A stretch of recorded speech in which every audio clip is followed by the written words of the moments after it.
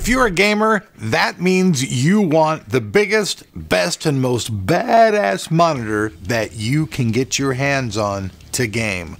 Well, check it out. Today, we're going to be checking out another killer monitor from the people over at BenQ. This is the EX3501R Gaming Monitor. It's packed with all kinds of crazy features. But before we jump in and check out this monitor, let's hear a word from today's sponsor, BZFuture.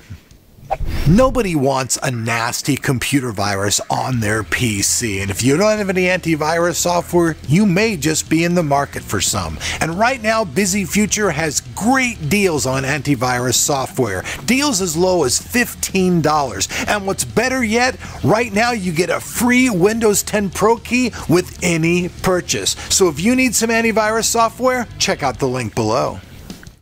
Monitor real estate is really just getting bigger and bigger. I remember back in the day when I had a Tandy computer and it literally had a 4-inch little gray screen. And things that used to be considered totally out of reach are now commonplace. 32-inch monitors are becoming the new standard size for gamers and artists alike. But how about a 35-inch gaming screen? I mean, that sounds cool, right? Yeah.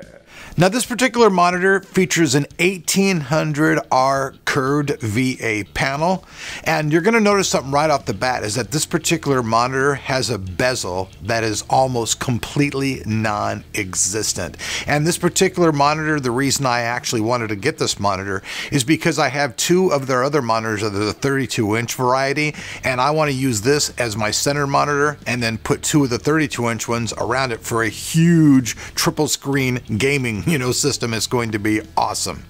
Now what comes inside the box? You get obviously the monitor itself, you get the power cable, the user's manual, you get a single display port, a single HDMI cable, and one USB Type-C cable. So alright, this monitor is almost completely black. It does have some silver trim and it has a silver backplate and stand, which we'll talk about in a little while. Now, the EX3501R boasts a 35-inch VA backlit LED panel with an Ultra WQ HD resolution of 3440 by 1440. Now this monster monitor has a brightness level of 300 nit, a response time of 4 milliseconds gray to gray, a 21:9 aspect ratio, and a full 170-degree viewing angle. If you don't know what that means, it pretty much means that no matter where you're looking at the monitor, whether you're looking at it from the side, from over here, kind of up here, down there, it's always going to be the same type of landscape that you're seeing. Another really cool thing about this particular monitor is it has a refresh rate of 100 Hz and it includes FreeSync technology, so if you've got the right card, you can get the best gaming experience you can with no screen tearing or ghosting in your games. The EX3501R has 103 pixels per inch, it has a dynamic contrast ratio of 20 million to 1, and also HDR technology, which means you're going to get the best clarity, colors, and black while streaming movies and TV. All of the control features are on the right hand side on the bottom of the monitor. You simply just click on the buttons, scroll through everything. It's easy to control and very easy to access. Now it doesn't matter whether you're an artist or you're a video game guy or you're just a hardcore gamer, chances are that you're going to be staring at your monitor for hours and hours on end. Now, BenQ has had some of the best eye protection for quite a long time, and they do this so you can protect those two eyeballs that you have in your head, because let's just face it, they're irreplaceable.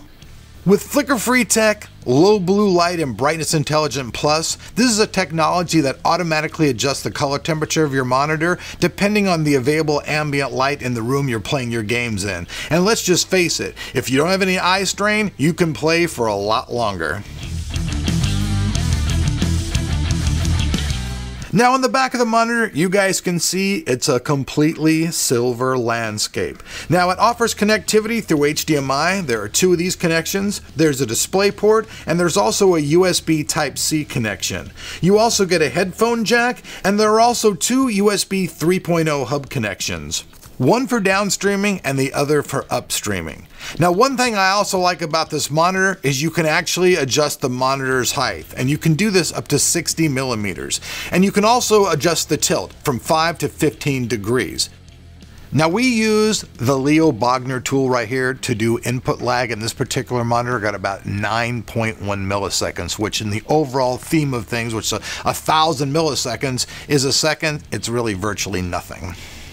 Now taking a look at the monitor, you guys can see that text is very crisp and very clear. It doesn't matter whether you're working in Word or whether you're just checking out the internet.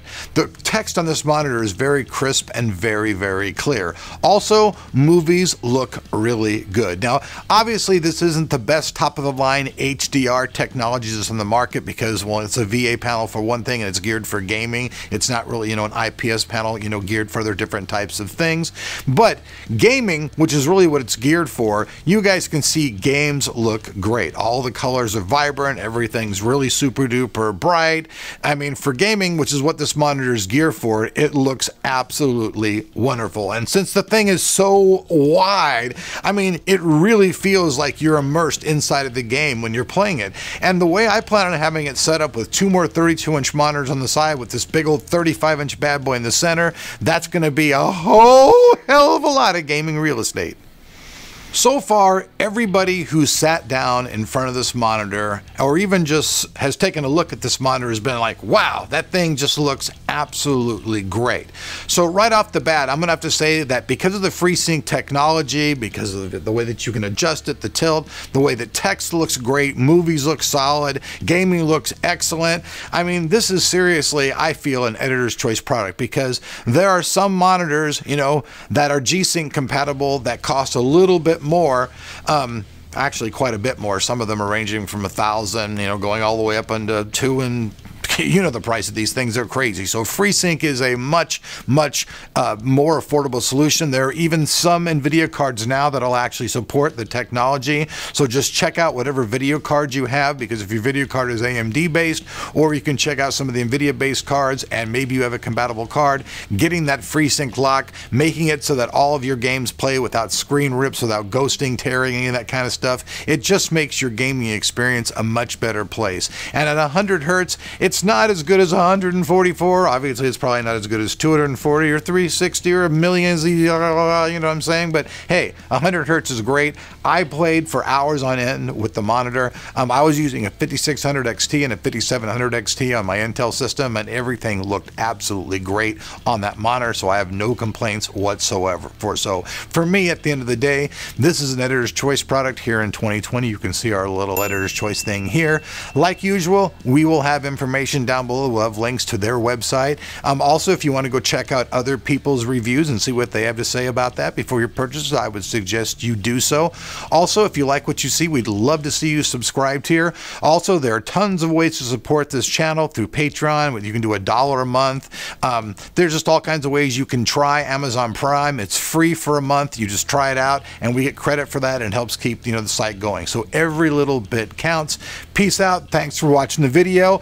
Like I said, we're like kind of tilting down where the videos are going to start slowing down as I move back east. We'll have some videos, but just not as many as we totally, you know, get adjusted to two teams working, one back there and one out here. Thanks for watching. We'll see you guys back here on the channel.